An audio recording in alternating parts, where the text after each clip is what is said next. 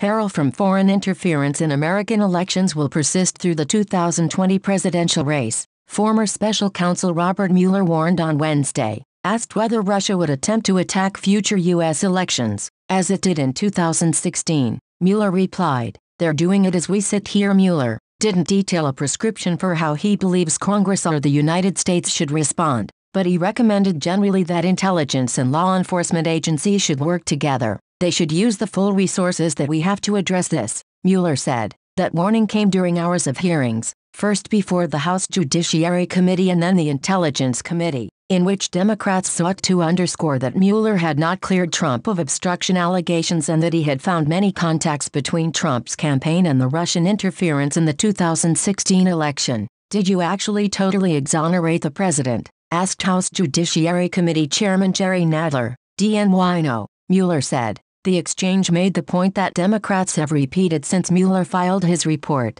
His findings don't boil down to a vindication or an inoculation for Trump, as the president claims. What isn't clear is what the exchange will mean in terms of actions by the president's opponents. Mueller studiously avoided being drawn into questions about prospective impeachment proceedings, which divide the Democrats that control the House majority, although he admitted that a prosecutor still might charge Trump with a crime after he's no longer in office. Rep. Ken Buck, Arcalo, asked Mueller whether he believed there was sufficient evidence for a charge when Trump no longer enjoys the protection of the Justice Department policy that forbids indicting a president. "Yes," Mueller said, "but for the Office of Legal Counsel's opinion that bars charging a president," the former special counsel said to Rep. Ted Lieu, DeCalif, that he and his office might have decided whether to try to bring an indictment against Trump. Some Democratic presidential candidates have endorsed doing so if they're elected next year, but no president has ever been prosecuted after the fact for actions in office, another political minefield for the party to navigate. Other Democrats on Wednesday emphasized what they called key findings from the special counsel's investigation, including the details about Trump's then campaign chairman, Paul Manafort, meeting with a Russian contact who has been linked with Russia's intelligence agencies, and giving him polling and other material from the Trump campaign. But Mueller also stressed that he would not go beyond what he has already said or written and would not violate the guidelines the Justice Department has imposed on what he can reveal on Wednesday. Time and time again, he declined to associate himself with whatever characterization was being drawn by a lawmaker questioning him, and on a few occasions, he responded curtly, "I take your question." Republicans used their time with Mueller to emphasize that the special counsel established no conspiracy between the Trump campaign and the Russian attack on the election. House Judiciary Committee ranking member Doug Collins, Arga, sought to underscore the thoroughness of Mueller's report, and the conclusion, supported by that thoroughness,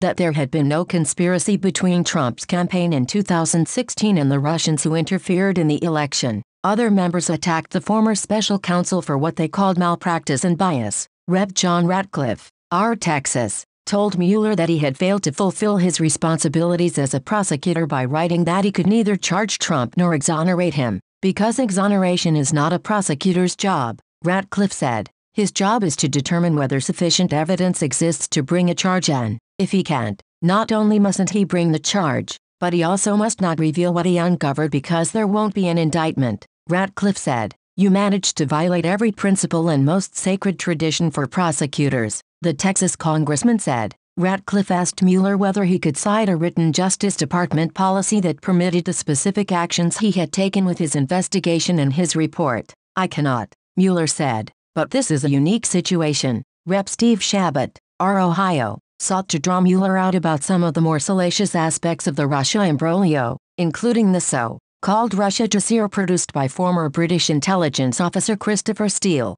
but Mueller wouldn't go there. He said that matter was being handled by others inside the Justice Department and, at one point, said he didn't know either the names Fusion GPS, the political intelligence firm that commissioned the Steele material, or Glenn Simpson, its founder. Mueller deferred again in the session with the House Intelligence Committee to address alternative hypothesis propounded by Ranking Member Devin Nunes, R. Calif, and other members about the early phase of the Russia investigation. "That's also being investigated by others in the Justice Department," Mueller said. The former special counsel also tried to dispute accusations that members of his team were politically biased because of their work with Democrats or political contributions. Mueller said he picked the most effective people for the job, The Justice Department calls for officials not to consider employees' political views when hiring or making assignment. The white-haired former G-man hadn't wanted to testify before Congress. He gave many one-word or monosyllabic answers, asked members of Congress to repeat themselves, and frequently responded by saying,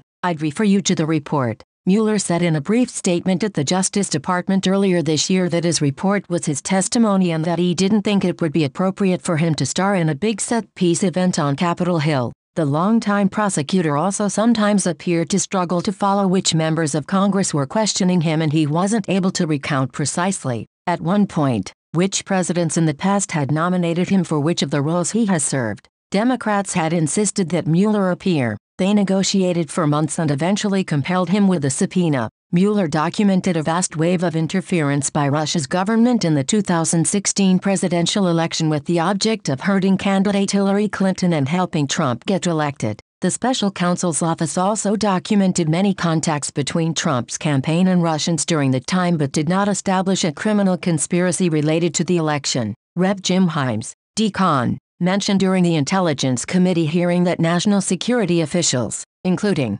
earlier this week, FBI Director Christopher Wray, have warned that election interference will continue through the 2020 presidential race. Knowing what Americans know today, Himes said, should a campaign contacted by foreign agents report that to the FBI, it should and it can be, depending on the circumstances, a crime, Mueller said. As to Trump's praise for WikiLeaks in 2016 while it was revealing politically embarrassing material stolen by Russian government cyber attackers, Mueller was asked about his reaction to those comments. Problematic is an understatement, Mueller said. Volume 2 of Mueller's report details a number of instances that Democrats and other critics have called obstruction of justice, including attempts by Trump to remove Mueller himself, and then cover up those efforts. Trump and his aides said beforehand they were unconcerned about Mueller's testimony, and afterward, Trump told reporters that he was feeling good. "We had a very good day today," the president said as he left the White House for a trip to West Virginia. The special counsel's office closed without bringing any more criminal charges against Trump's inner circle, and Trump has stressed that he views Mueller's report, which explicitly does not exonerate the president,